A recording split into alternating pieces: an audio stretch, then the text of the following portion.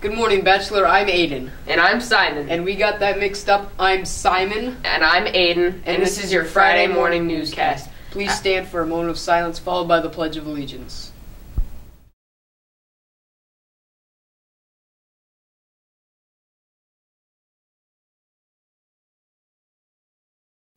I pledge allegiance to the flag of the United States of America and to the republic for which it stands, one nation, under God, indivisible, with liberty and justice for all.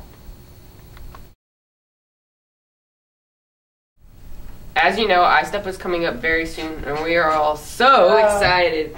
It's okay, Simon. It's okay, Simon. Okay. Let's take it to Ms. Staub to teach us how we can relieve stress for iStep, and then Mr. Gilpin teach us how we can prepare for iStep. What is a good way to relieve test anxiety? Well, I think the best way is to think about iStep as just a measure of what you already know. So get good sleep, eat breakfast, and do the best job you can do with the information you already know. How have past Bulldogs done on the iStep test? You know, really good. We're typically an AB school, and we're really proud of our Bulldogs. Study. What you can do is make sure you just get a good night's rest, relax, enjoy, and just take the test, and I'm sure you'll do your best. But there's really no, I'm going to study a bunch of books and be ready to go for the test, because that's what we've been doing all year, preparing you for the iStep. Why is it important to do well in the iStep? It's important to do well in the iStep because it does two things for us. First, it shows us exactly where you're at academically, so we know where we can help you or what you need to be able to do. We ask that you just do your best, and it gives us a measurement of how much you've grown from the year before.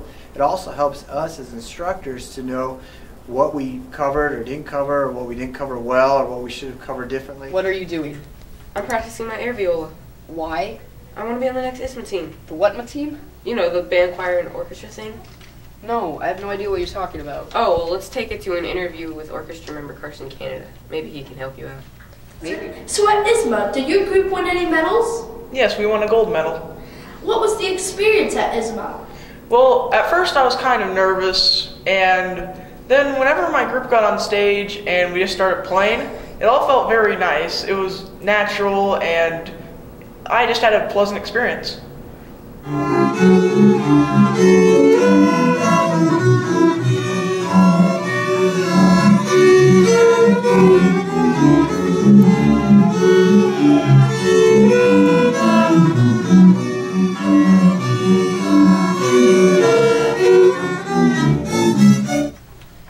In other news, BTV raised over $1,000 for Big Brothers Big Sisters and Bowl for Kids' Sake. It was awesome. Hey, Simon, you like baseball, right? Yeah, I do. And speaking of awesome, did you watch the Blues score those slam dunks on the Celtics last year in the World Series? That was totally awesome. Yeah, it was awesome. I love that. You don't know what you're talking about, do you? Nope. Well, let's take it to the real sportscasters. Good morning, Bulldogs, and this is your Friday morning sportscast. The 8th grade girls' basketball games were on Tuesday and Thursday. They played great. The 7th grade girls had a game on Thursday. They played good as well. The swim team had a meet on Monday and Thursday. They swam like a bunch of fish. Did you see that swim team? They were really fast. Did you see Morgan Blackwell and Sarah Hannon hitting them threes? Otherwise known as ballin'. Now here's some of this week's highlights of our sporting events.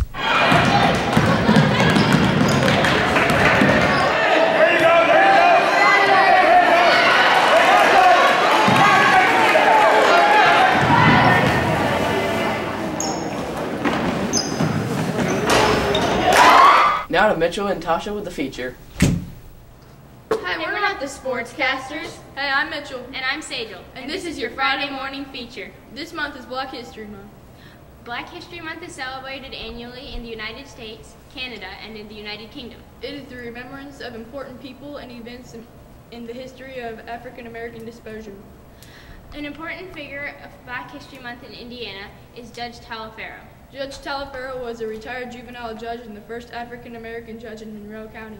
Her story is important because it shows how she overcame segregation to get where she is now. And now to an interview with Judge Taliaferro. I went to a segregated school. I went by bus 14 miles to get to a school that was in nowhere near as good a school as white children had. They had buildings that looked like school buildings. There must have been 6 different buildings where I went to school. There was a school for mechanics. We didn't have an auditorium. We didn't have this. We didn't have that. Certainly an inadequate one, but one where I learned a lot anyway, since I was reading when I was 4 years old. And I wanted to learn. There was no way I could have been deprived of the opportunity to learn. Thanks. And now to the trivia. The answer to last week's trivia was 5, 10, and 20. Now to Miss Maddie for this week's Brain Trainer.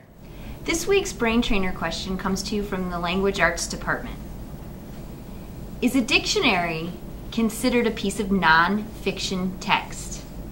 I repeat, is a dictionary considered a piece of non-fiction text? Please report your answers to Mr. Rudkin in room 222. This is BTV. Signing off!